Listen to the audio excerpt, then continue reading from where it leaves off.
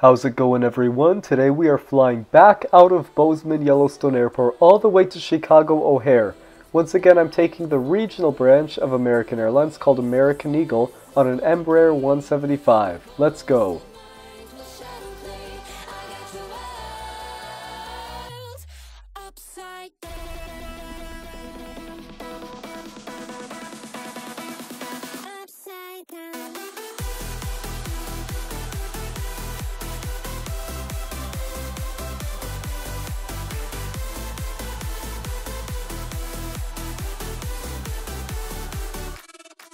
I don't know if any of y'all have seen my original American Eagle review from last year where I covered a short hop from Norfolk on an Embraer 175, but if you did, you'd know that I enjoyed that flight a lot and certainly wish that it would have been longer.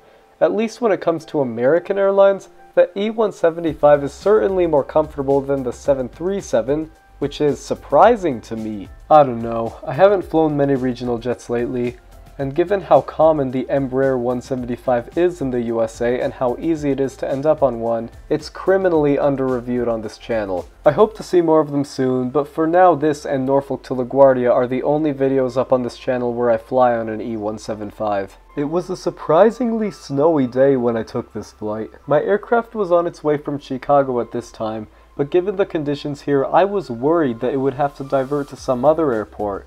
This happened earlier today with an Allegiant flight from Nashville that couldn't land here, but the weather had cleared up a bit. Things still weren't going great though, as there was this Southwest flight to Denver that was supposed to be here at this time, but got stuck in Denver. I guess the conditions weren't any better there than they were here. Yeah, totally not getting flashbacks from a certain flight of the number 259. Come to think of it, there were actually 2 Southwest flights to Denver that were affected by this. I sure didn't think the conditions would be anything close to this, but oh well. Anyways, at this time my flight began approach toward Bozeman Airport, at the same time as another Allegiant flight from Phoenix. The Phoenix flight was set to land first while mine was doing circles. Allegiant didn't disappoint, so now it was the moment of truth. Would my flight make it or not? Spoiler alert, she made it, coming in from the other side of the runway. I couldn't be more relieved. Bozeman Airport is not one I want to be staying in for another 3 hours. Envoy and Republic Airways are just 2 examples of carriers that exclusively operate under regional subsidiaries of larger US airlines. The thing about Envoy Air is that unlike Republic Airways, which operates regional hops for American Eagle, United Express, and Delta Connection, Envoy is fully owned by the American Airlines Group and only performs American Eagle flights. And the Embraer 175s of Envoy Air tend to be newer than those of Republic Airways. In fact, I was originally scheduled to be on a brand new one, but yesterday they swapped it to this 8-year-old one, November 202 November. Similar age as the Republic Airways one I took from Norfolk. The aircraft originally flew for Compass Airlines, which as of 2020 has gone bye-bye. I guess Envoy went and got it from them after that. And while she isn't anywhere near the newest E175 bird in American Eagle's fleet, she certainly isn't the oldest, and there are some that have reached 16. You can kind of tell which ones are from the newer bunch, as they'll typically have these elongated winglets. Most of the older ones have shorter wingtips. But when it comes to these Embraer 170, 175 aircraft, I don't think it matters at all, especially since Embraer hasn't yet made any significant modifications to the interiors.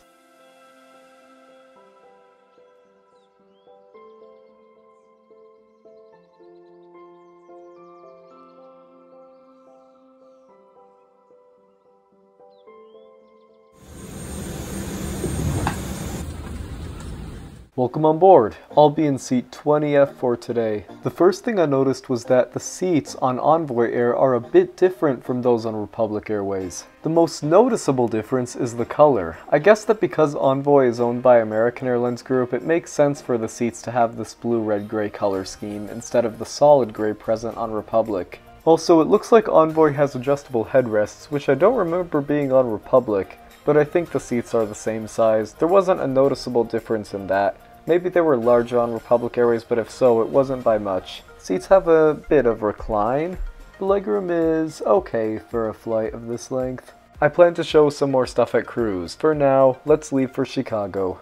Lighted and posted times and crew member instructions. A light vest is located under your seat to illuminate. If necessary, and your seat cushion can also be used for flotation. Pull up to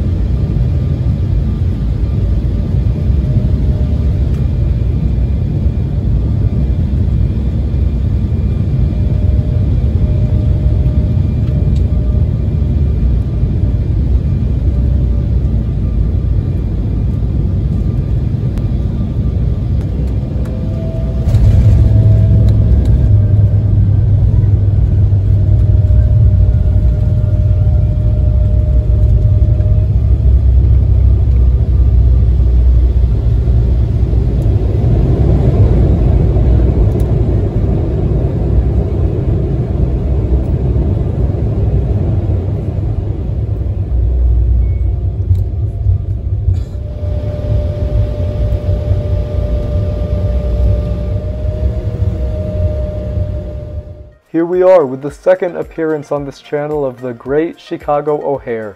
I'ma be honest here, this flight wasn't bad. However, I had a much better time on the 55-minute Republic Airways flight, and not only because the in-flight entertainment wasn't working today. The seats just felt a lot more comfortable on Republic Airways. It might be because they were padded better, or it just might have something to do with the fact that this flight was a lot longer.